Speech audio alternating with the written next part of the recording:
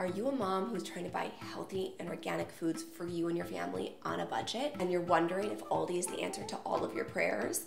Well, stay tuned, because in this video today, we're gonna get into my first ever ALDI experience. I'm gonna let you know my thoughts, the pros, the cons, and if it's worth it for you to head over to one and explore your options.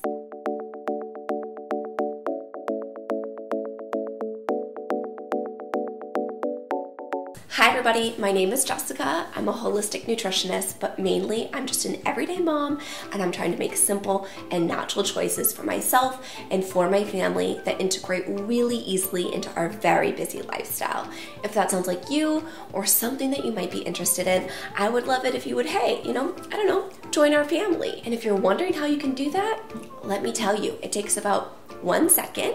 You can open up the description box down below and hit that big red subscribe button. I would love to have you. I make weekly videos that help busy moms navigate through this incredibly crowded wellness space. So I took a poll on Instagram and I asked you guys if you wanted me to stop by an ALDI and do a haul. So when I saw the overwhelming response of yeses, I did a little bit of digging and research. There is not an ALDI anywhere near or close to my area, so I did have to drive a little bit. So I went on Google and I looked through the reviews, and the location that I did choose had over 600 positive reviews on Google. So I went yesterday on a Wednesday in the middle of the day when it wasn't too crowded. And so I went in, I did a full lap of the store before I even picked up anything, just to kind of get the lay of the land. Now, when I first walked into this store, I definitely couldn't get a feel of the flow. It seemed to me like things weren't really organized in the way that I shop or I typically shop at a grocery store. When I first walked in, there was chips and soda and wine, and then it quickly went into nuts and baby food. It didn't give me that cohesive shopping experience I get at a Whole Foods, a Costco even, a Trader Joe's, a Kroger, or a Meijer. I skipped past the chips and the nuts because, to be honest with you, none of them looked like great healthy options. I saw they had some quinoa potato chips. There was tons of really bad vegetable oils like canola oil in them. So even though they were gluten-free chips, it wasn't worth me purchasing them to taste them because that's not something I would typically buy. So that is one thing I want to preface throughout this entire video.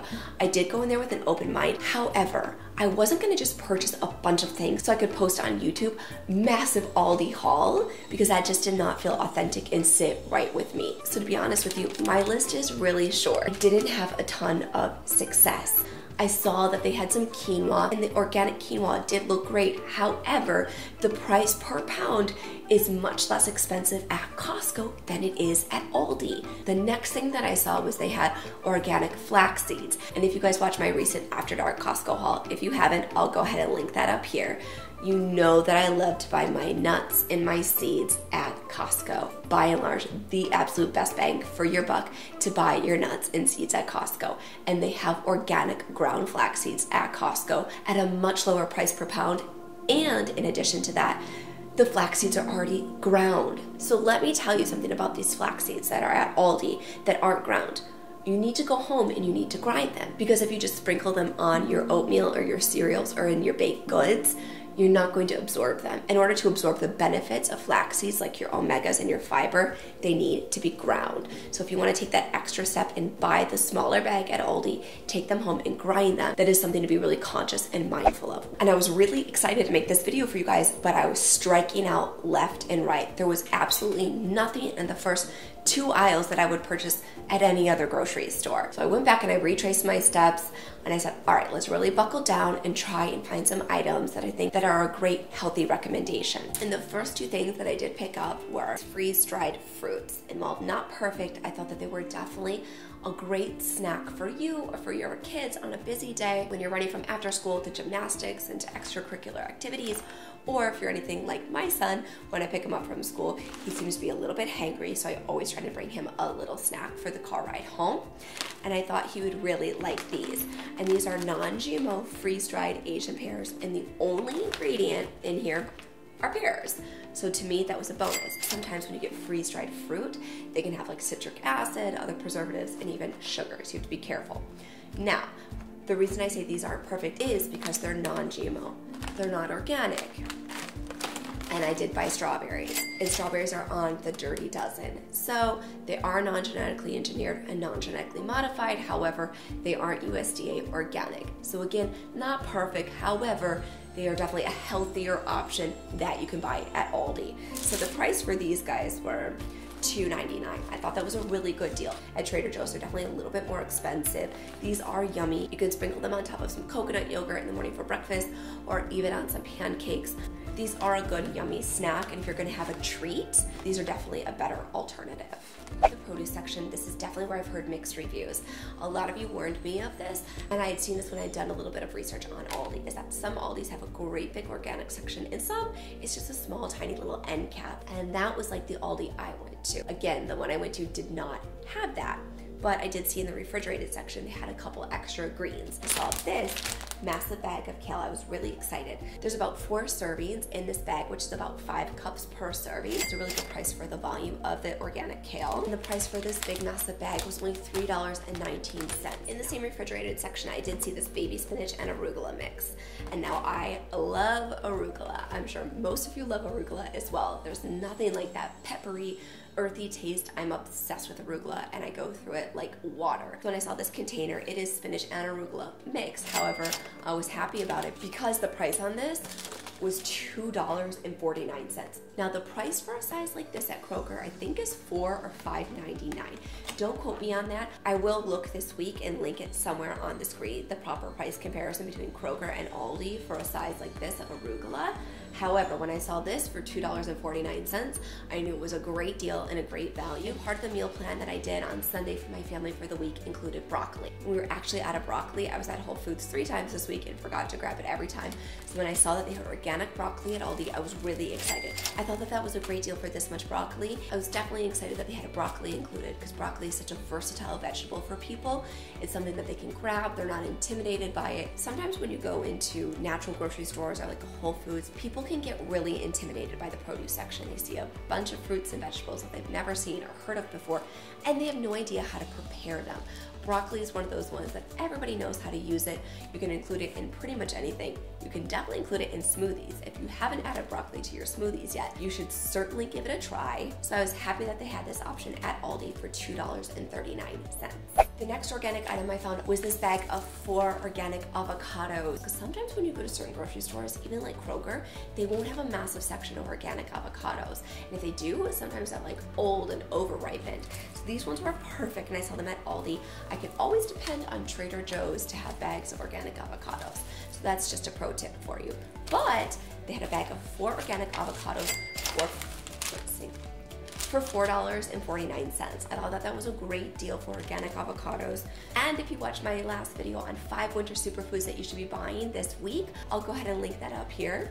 You know that avocados are an incredible winter superfood. So buying avocados in the winter is fantastic. You're eating seasonally, you're getting all the incredible benefits, and then if you can get them for $4.49 at Aldi, it's definitely a great buy. We love to have little sweet peppers on hand as snacks. My son loves to have them for dipping into hummus or guacamole. It's an after-school snack, and so when I saw this bag of organic sweet baby peppers, and they were for $3.29, I knew I had to pick them up. We're also gonna be making tacos this weekend, so I had these on my list of things that I needed to purchase. So when I saw these ones, I thought that was a great purchase. So when you're at Aldi and you're going through your organic section, whether it's a small end cap like the one I went to, or a bigger one, I'm sure they'll have bags of these organic sweet peppers, and I definitely recommend picking these up. All right, we're making it to the end. I have 3 things left. The next 2 are very similar, and I think it's safe to say I saved the best for last on these next 3 items. The next 2 go hand in hand. I had heard that Aldi had this and was really hoping that the location I went to wasn't an exception and that they would have this in store. And that is 100% grass-fed beef. I love grass-fed beef.